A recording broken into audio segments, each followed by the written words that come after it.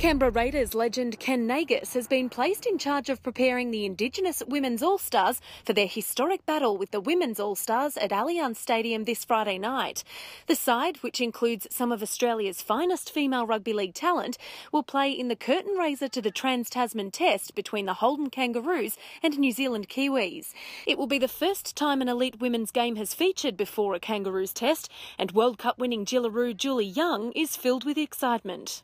It's pretty amazing, and I don't think it's sunk in for a lot of us girls yet. It probably won't until Friday night. Knowing that when we get there, there's actually going to be people coming in to watch, and it's pretty exciting. It's amazing that we've made that step to this, this stage. The Maitland Pickers hooker is one of 18 that will run out on Friday night, representing their Indigenous communities and heritage.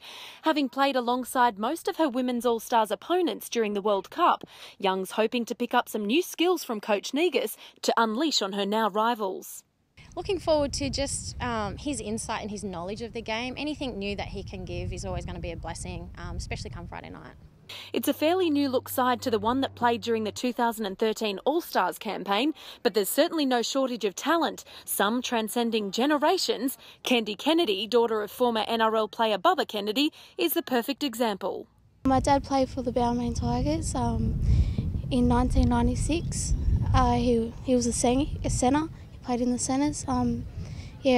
Me and Dad and my brother, he also plays a bit of footy too, and it's pretty much in the family. The young Bathurst-born winger has promised big things from her side and says the fans will be given a good show when the two sides kick off at 6 p.m. Big hits and also a couple of tries for me, hopefully. Amy Lindsell, NRL.com.